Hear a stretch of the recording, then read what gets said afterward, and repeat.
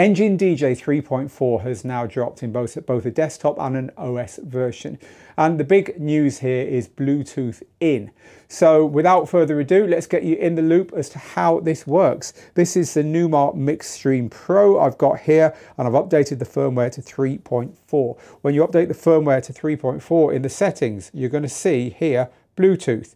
And then here you can connect up a keyboard and a phone. So I'm going to show you why you would want to do both of these things now. Let's start with the phone. So on my phone here, I've got some music lined up, and this is, for argument's sake, a request. Someone's asked for some music. I don't actually have it with me. I want to play it quickly.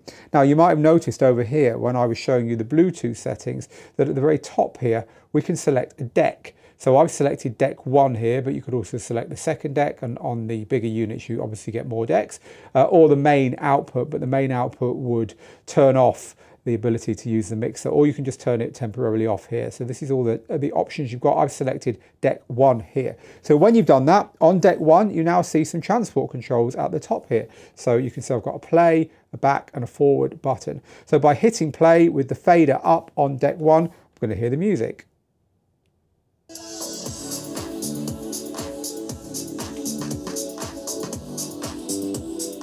This is coming directly through my phone here. And I can pause it, move back and forward. There's no way of skipping here. You can't kind of like touch the waveform to skip through the track. You have to be doing that over on the phone itself. But basic transport controls, and of course, because it's coming through the mixer, I get to use the effects and the filters or whatever it is I want to use on the mixer. So that's music. Now let's have a look at the keyboard. Well, it's very easy to demo the keyboard. I'm just going to click into the search bar here, and then on the keyboard, I'm going to type search.